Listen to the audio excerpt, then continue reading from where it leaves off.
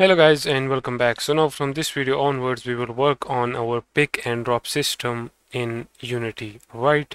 First of all, what we're gonna do is we're gonna add an item here so that the player can pick it up and also can drop it. Alright, so first of all what we're gonna do is we're gonna add a key.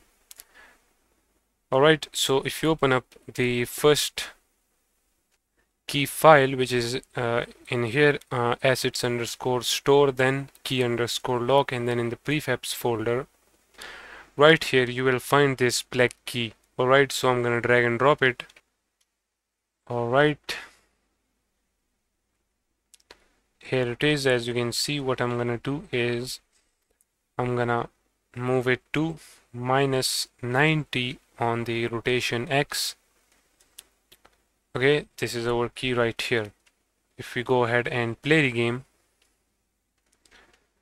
and let's check out the key. Alright, here it is. So now let me stop the game, and what I'm gonna do is I'm gonna add first of all a box collider to this key.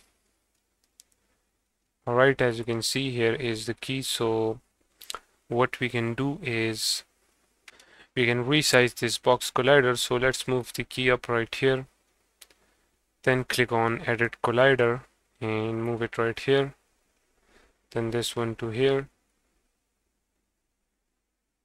Alright, then from this side it is perfectly fine, but we need to move it from this left side, and then if we move down,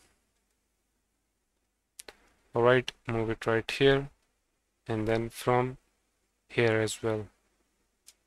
Alright, make sure that you do this so that it fits the whole key.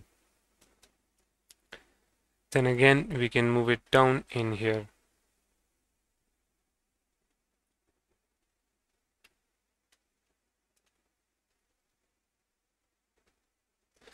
And also we will add a rigid body to this so that it has gravity, so whenever we drop it, it should move down to the ground. Alright, then I'm gonna add a tag to this. So right here I'm gonna create a new tag. Let's name this tag as pickup item. Alright, make sure that you spell it in the same way as I did. Then click on the key again and add that tag. After this, what we're gonna do is in the scripts folder, then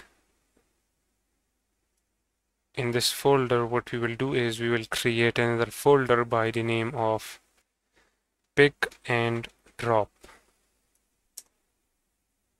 That's it. Then in this folder we will create a new C# script by the name of player pickup. Then when it is created, click on the player and drag and drop this script right here. Alright, then what we're gonna do, we're gonna open this up, and in the next video we're gonna work on our pickup functionality. Alright, so see you guys in the next one.